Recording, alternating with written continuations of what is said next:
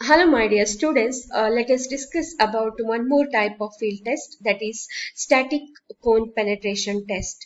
You can see here this is a cone penetrometer with the 60-degree apex angle and diameter is about 36 mm. Or it is changing from 36 mm to 44 mm.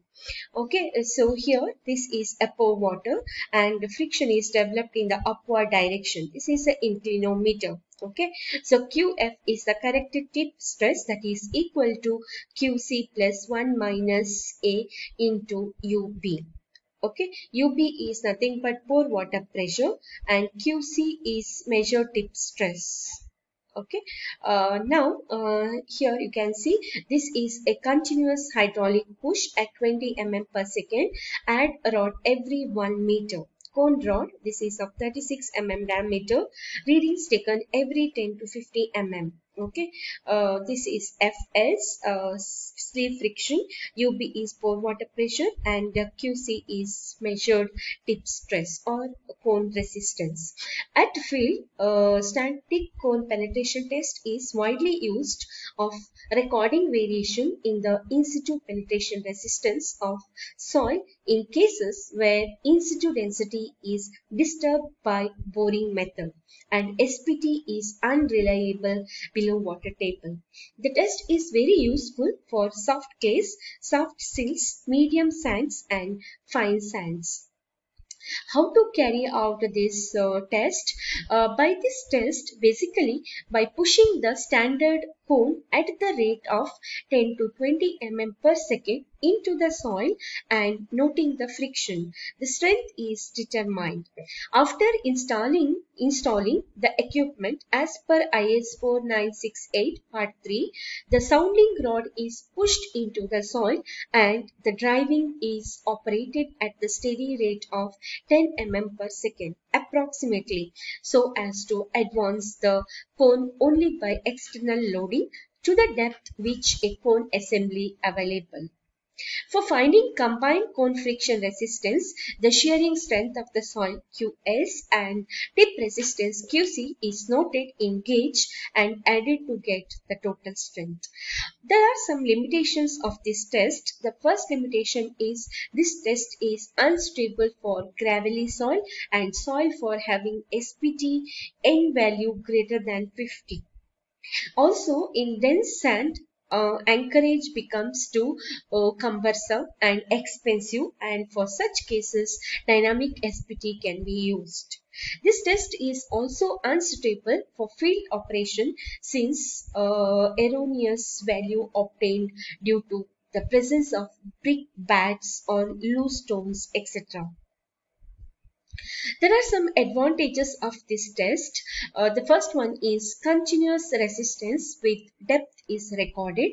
Static resistance is more appropriate to determine static properties of soil, can be correlated with most properties of soil. Disadvantages are not very popular in India. If a small rock piece is encountered, resistance shown is erratic and incorrect. Involves handling heavy equipment. And there is a correlation in SCPT test, that is Cn is equal to m plus nm1 into 10 kilonewton per meter square. Here m is mass of a cone, approximately 1.1 kg. m1 is mass of each sounding rods, 1.5 kg. N is number of rods used. Friction ratio can be calculated using this formula Fr, that is equal to Qs divided by Qc into 100, where Fr is friction ratio, Qs is measured site or slip friction, Qc is tip resistance or point resistance. The sensitivity of soil can be measured using this formula. St is equal to 10 divided by Fr into Fr in percentage. St is sensitivity of soil. Okay, for cohesive soil, undrained shear strength can be calculated using this formula. Su is equal to Qc minus P0 divided by Nk, where P0 is overburden pressure, that is gamma into D or Z, N K is cone factor is usually 15 to 20, depends on the plasticity index of soil. Okay, so this is from other scientists. For that, it is given QC is equal to 612.6 plus 587.5 IC, where IC is consistency index of soil and QC is measured in kPa. So if you have consistency index, you can calculate QC. That is given by the scientists named Sarvak and Opovic. So this is about static cone penetration test. Let us now discuss about dynamic cone penetration test, that is DCPT. You can see here, this is a test setup, pulley for hand holding swivel and portable tripod, guide rod, water swivel and rope for hammer, rope for holding swivel, driving head, hammer, flexible tube. Okay, this is silting tank and supply tank, driving rod, vane borer and cone. The aim is to determine the effort required to force a point through the soil and so obtain resistance value which correspond to the mechanical properties of the soil. The preliminary use is in cohesion-less soils when static penetration test is difficult to perform or dynamic properties of the soil are of special interest. How we can conduct or do this test? The test setup shown in the figure. The standard cone is connected to the drilling rod. The driving head with the guide rod is connected and properly fixed on the top of the drilled rods. This complete assembly is kept in position with the cone resting vertically on the ground where the test is to be carried out. For the circulation of the bentonite slurry, the pumping unit of the bentonite slurry is properly connected to the guide rod through flexible tube. The cone is driven into the soil by blows of 65 kg hammer falling from a height of 750 mm. The blow count for every 30 cm penetration is made to get a continuous record of the variation of the soil consistency with depth. The sufficient circulation of the bentonite slurry is necessary for elimination of the friction on the rods. Sometimes the bentonite slurry is not used when the investigation is required up to a depth of 6 meters only. So, these are the some of the steps to carry out a dynamic cone penetration test. The advantages of this test are: the test does not need a borehole. It can be done quickly to cover a large area economically. The test helps to identify variability of subsoil profile and to locate soft pockets such as filled up ponds. When DCPT is carried out close to a few boreholes, suitable corrections may be obtained for a particular site and the number of boreholes can be reduced. Disadvantages are: the test is normally not suitable for cohesive soils or very loose cohesion-less soils. It is normally not possible to evaluate the mechanical properties of the soil at great depths when the friction along the extension rod is significant. So this is about standard dynamic cone penetration test. Here, detailed study is not required. You will be studying detail in higher semester, but you should know what is standard penetration test, what is static cone penetration test, and what is dynamic cone penetration test, and what are the advantages, disadvantages, and how it can be carried out in the field. I hope all of you understood. Now, let us discuss about some of the few points. That is presumptive safe bearing capacity.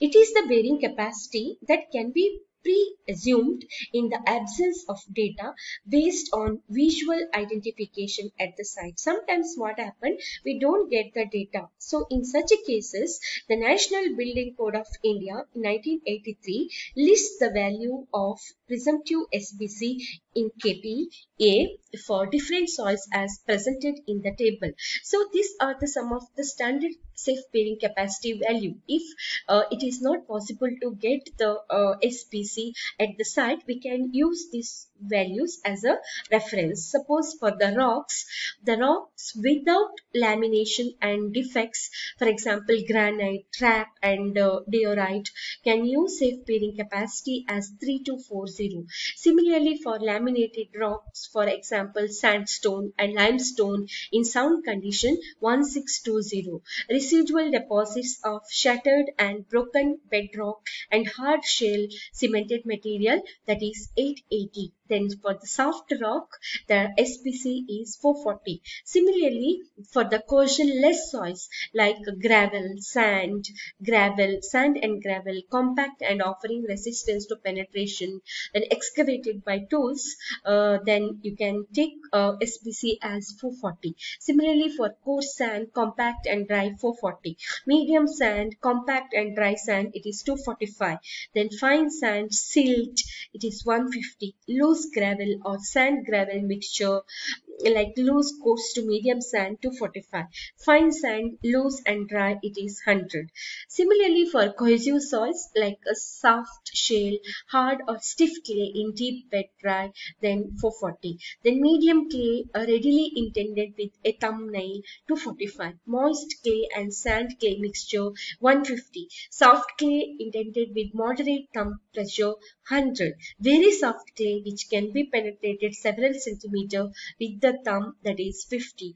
Then black cotton soils or other shrinkable or expansive clay in dry condition, that is 130 to 160. These are the some of the guidelines of to take the bearing capacity if there is no data is available. Okay, and also you should note this two things. The safe bearing capacity may be increased by an amount equal to the weight of the material removed from the above the bearing level, that is the base of the foundation. For corrosion-less soil, the safe bearing capacity shall be reduced by 50% if the water table is above or near the bearing surface of the soil. If the water table is below the bearing surface of the soil at a distance at least equal to the width of the foundation, no such reduction shall apply. For intermediate depth of the water table, proportional reduction of the safe bearing capacity may be made. These are the some of the notes you have to remember. Okay, next the last topic is borehole log. A borehole log is a record of information obtained from in situ tests and summary of laboratory tests on samples for a particular borehole. It includes a description or classification of various soils or rock types at different depths with summary of essential properties including presence or otherwise of groundwater table.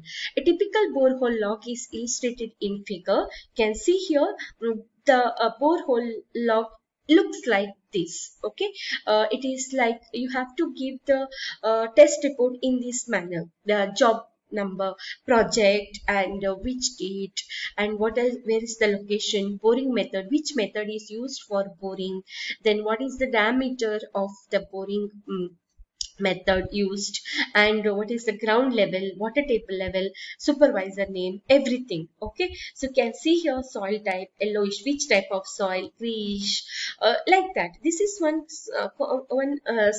example. Okay, here you can see the values D and U and all. You can see here D, U, D, W, D, D, U, D. D is disturbed sample, U is undisturbed sample, W is water sample, N is SPT value.